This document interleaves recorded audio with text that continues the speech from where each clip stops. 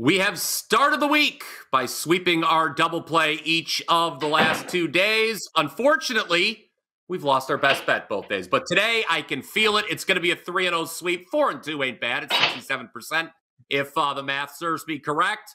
Let me bring in, live from training camp, Mark Zinno on assignment today. Wow, look at you, buddy. Great to have you here on the show. And I don't know if has Michael Penix passed Kirk Cousins on the depth chart already. I don't know. No. But I know that you do think the New York Yankees are going to pass their team total today, another team near and dear to your heart.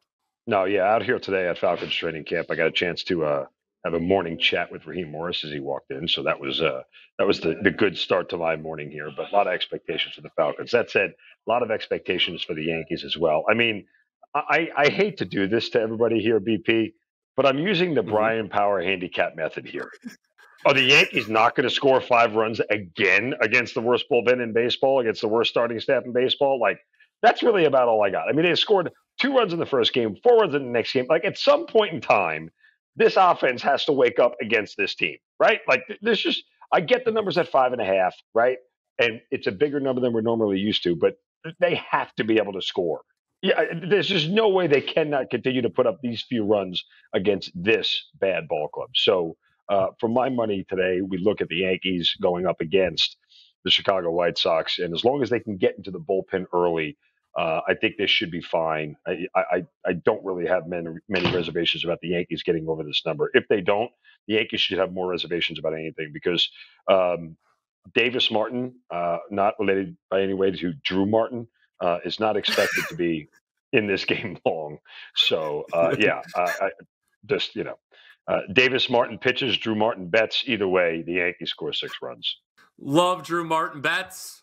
Love the play. I bet a lot of the people out there watching love that play too. Yankees team total. If you're rolling with Zinno, smash that like button. I've got a bit of an ugly one here as I turn to the other end of the spectrum in Major League Baseball. How about the Rockies' first 5 plus half a run? Now, okay, Arizona we know is one of the hottest teams in baseball. They've won 9 of 10. More on that in a second. But the Rockies have been up by 3 runs each of the first 2 games in the series. You know, they've been ahead after 5 innings in both. And the key to the handicap here is we are getting to fade Arizona's worst starter, Jordan Montgomery, who, say it with me, absolutely stinks. Ass. It was, yes, it was last time out. What did we do, Mark? You and I both faded him.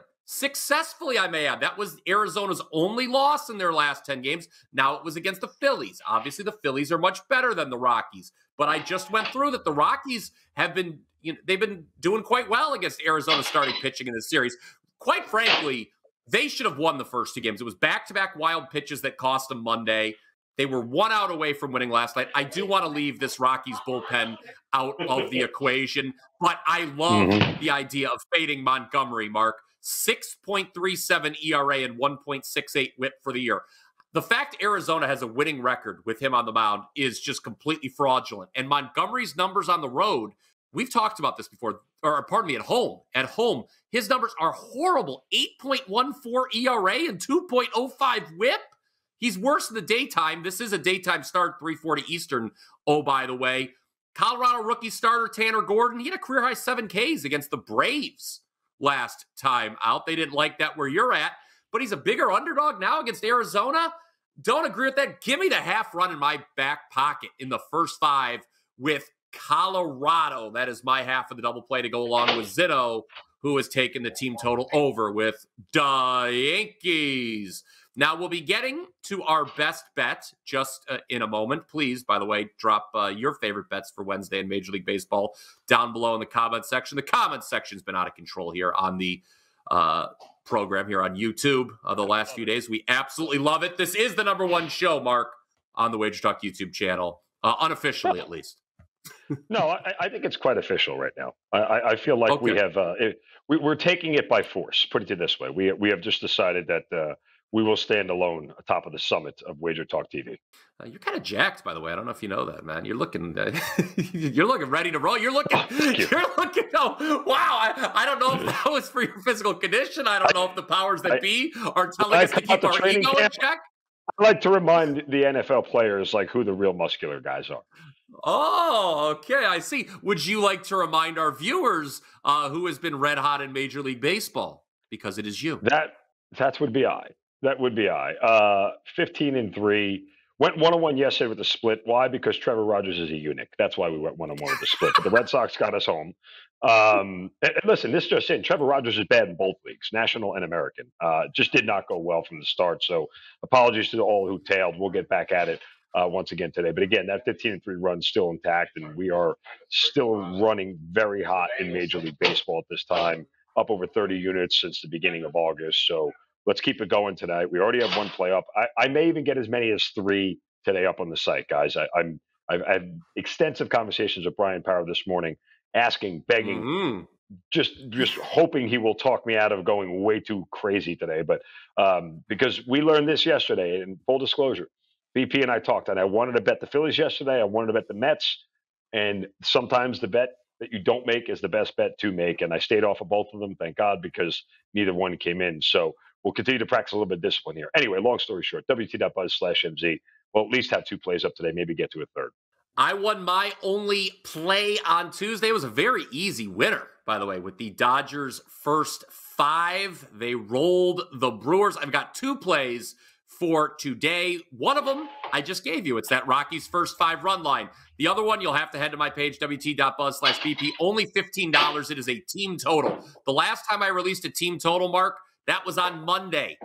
Play cash in the second inning with the Twins over 4.5. I think this one has the potential to do the same. Don't forget about that 7-day special, by the way, just $69. It's like getting 4 days free. Soccer season right around the corner for yours truly. I'm looking forward to it. I talked about all my accolades yesterday. Number 1 in EPL, number 1 in La Liga, number 1 in Serie A last season at WagerTalk. 33-14-2 run on the pitch, including a perfect 8-0, my last 8 in the EPL. Enough about that. Let's return to the diamond with our best bet, Mark, for today. It is a watershed day on the program. I have to say this, okay? Because, and I'm surprised you were on board with this because I know you don't want to jinx it, but no, I know. I am looking at the standings page, okay, for Yes. Major League Baseball. Oh Yes. my God. The 59-61 Cincinnati Reds with their plus 48 run differential are now just 1 win away from tying the St. Louis Cardinals with their hideous minus 56 run differential for second place in the division. Today is the day. It can all happen. The laws of math can be justified. Sir Isaac Newton will be smiling down on us. I promised my daughter... No, wait a second. Sir Isaac Newton has nothing to do with run differential. His laws of physics and gravity have nothing to do with run differential. Nothing? Okay, well, Joe Ranieri might throw an apple at me anyway. He'd enjoy that. Anyway, I have promised my daughter, who turned 7 years old today, by the way. Happy birthday. Happy birthday, Mrs. I will take her to Skyline Chili, the only Skyline Chili left in the Cleveland area, when the Reds take over second place in this division. Mark Zinno, please tell the fine people why they should bet the Cincinnati Reds and how they should bet the Cincinnati Reds today. If the Reds take over second place in the division, I will buy your daughter Skyline Chili. So how's that sound? Okay, because I need this. I need this so badly. I need the Reds to get back to 500 at 61-61 after they win this game and then win the next one. And then I have a 40-game sprint for them to finish just 2 games above 500 to get to 82. And I'm good, right? That's all I need them to do is get to 82 wins. So nonetheless, let's get down to today. Reds at home against Kyle Gibson. And that's really what we're looking at with this matchup here. Kyle Gibson has a 4 ERA and a 1.32 whip.